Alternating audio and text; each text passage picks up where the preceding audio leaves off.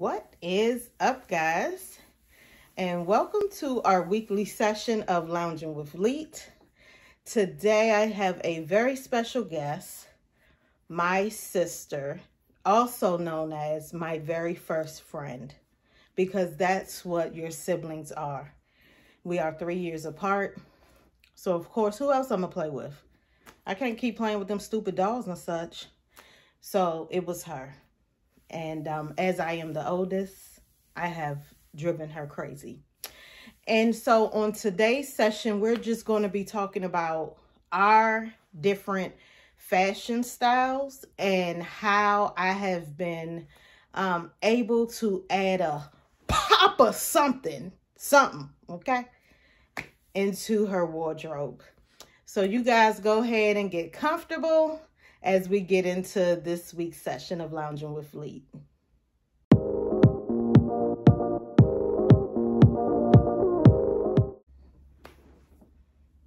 All right, guys. So with me today, I have my sister, Melanie. Yes, our parents had 3 girls, and we all have the same initials. Not me. I had to change my name when me and Marquis got back together, but that's a different story, okay, for another day, okay?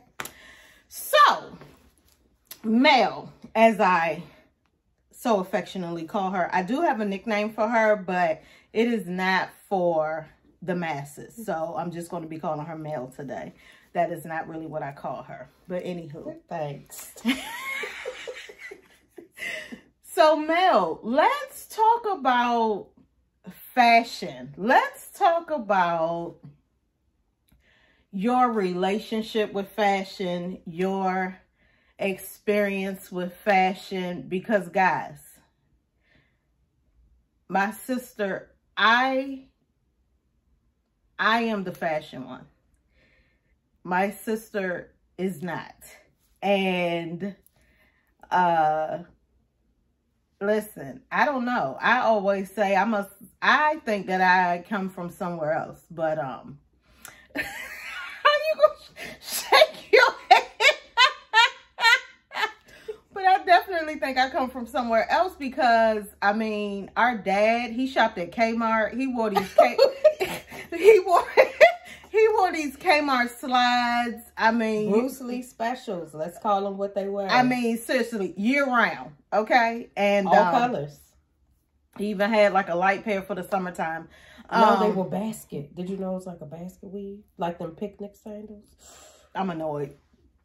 So, you know, that was our dad. Our mom, actually, to be quite honest, when I was younger, my mom, she used to wear these plain high heel pumps. And what she would do to change the look of the pumps is she had these decorative clips that she would clip on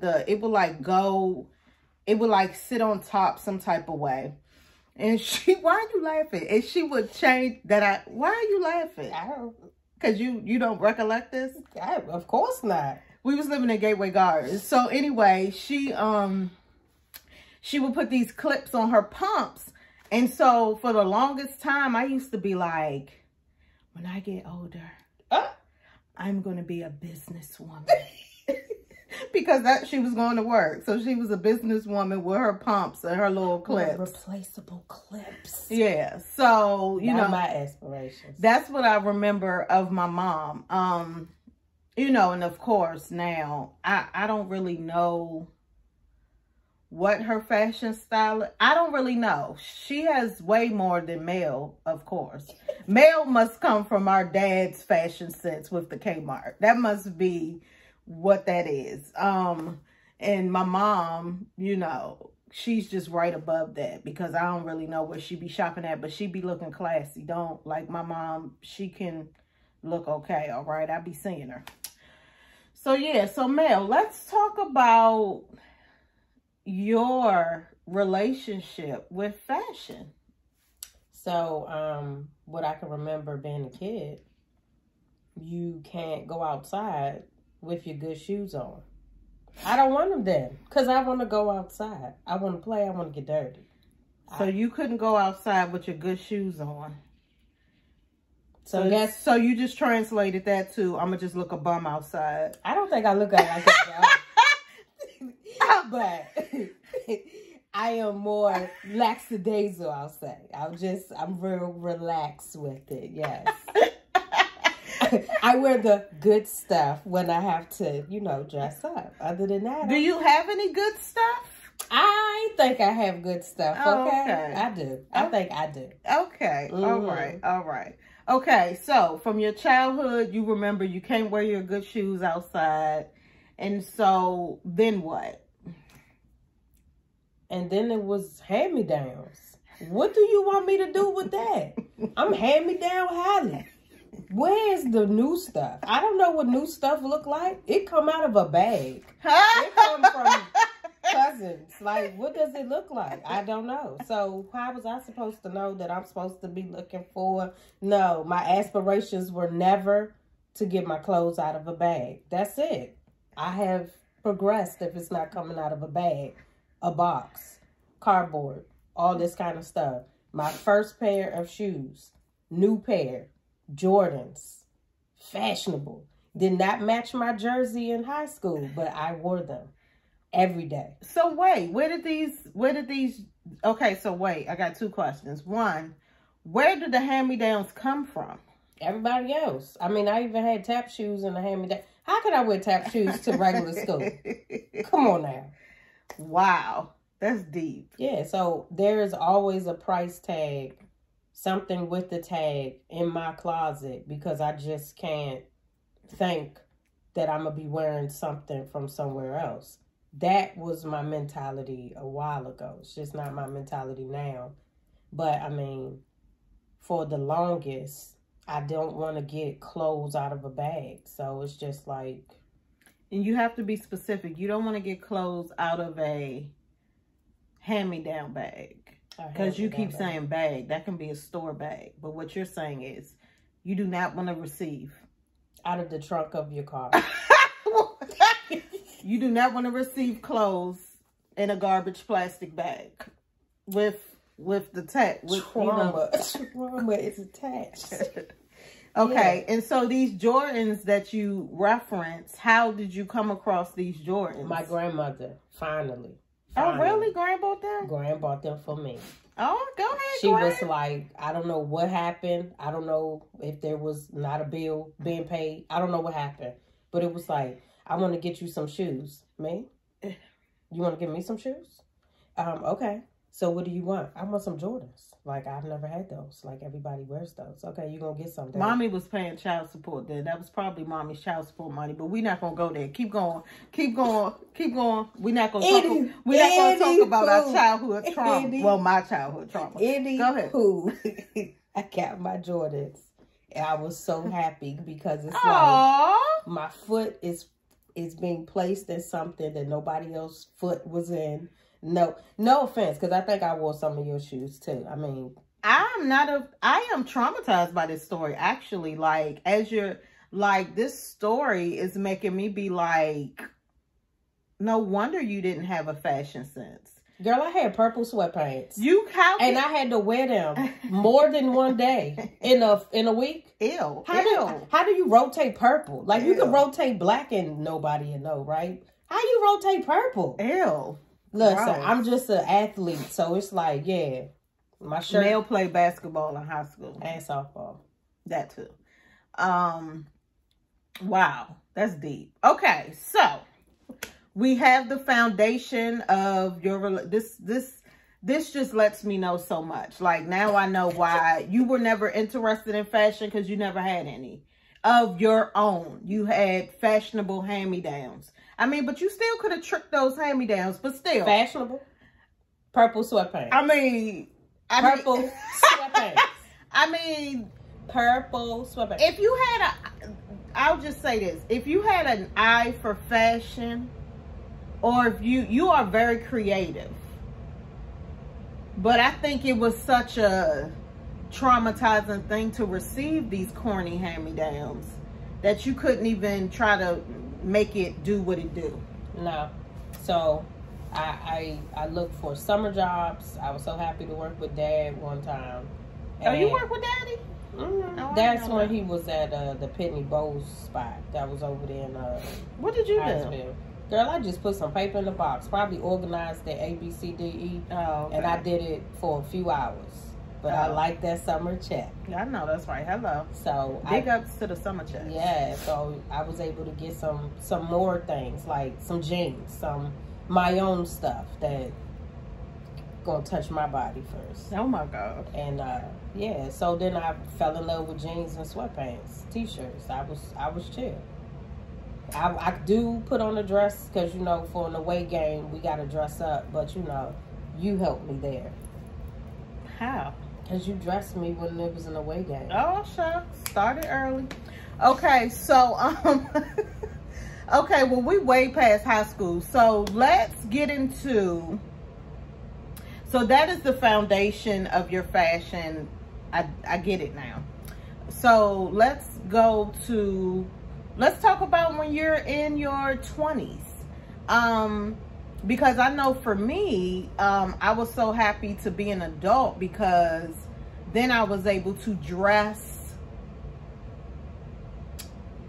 I was able to dress myself according to my income. I wasn't forced to, you know, be dressed according to my parents' income. It was like, I'm making my own money so I can, you know, dress how I want to dress.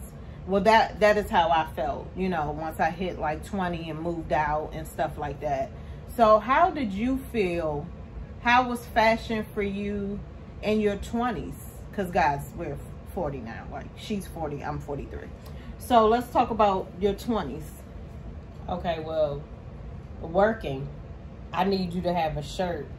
So all I have to do is worry about pants. So there's no fashion, okay? Because I'm just wearing Still pants. No fashion. Still no fashion. And I don't really think I'm going out where I have to get any fashion because I'm working. And I'm working because, yes, I have children. So in my 20s, I am taking care of my children. And at that time, I had 2 girls. And then 25 is probably when I had my son. So no, I had Marquise at 25. You were younger than that.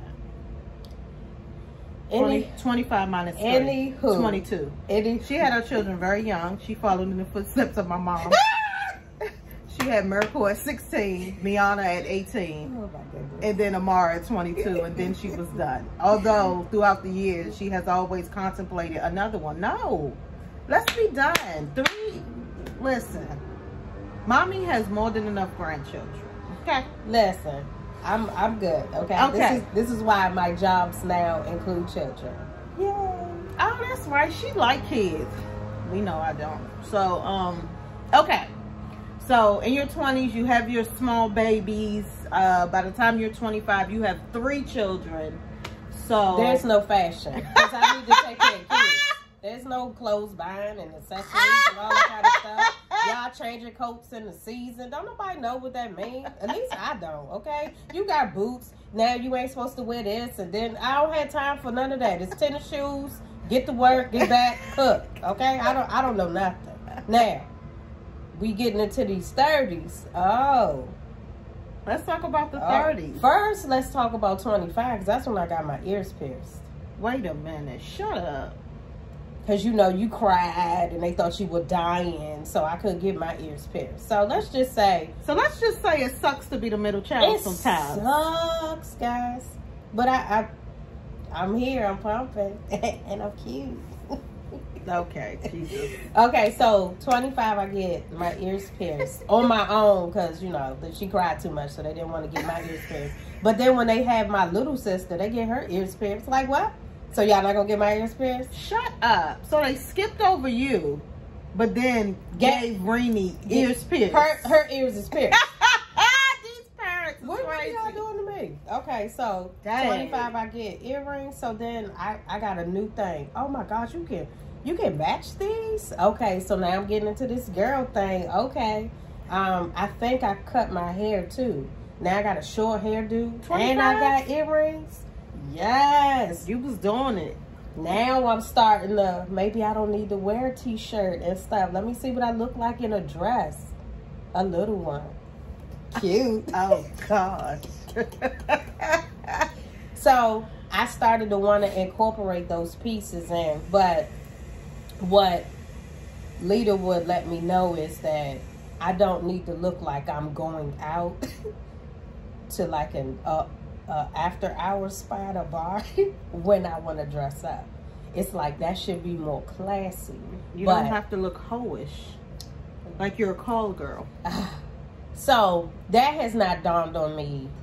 I hear her talking, but you know, she the older sister. I'm like, whatever, I'm cute. But now that I'm older, I kind of understand that now. So it's like I'm like really invested in trying to up my look, make it more classy, you know, with coats, and I'm getting advice from her and when to change stuff, what colors to pull in. It's like, it's a lot of work. I gotta take notes. But wait, can we talk about how, but can we talk about something? Can we talk about how your hand-me-downs are now? Oh. Like, when I give, okay, so. Oh, no, I be real excited because her hand-me-downs come with purses. It's a new accessory with, like, earrings.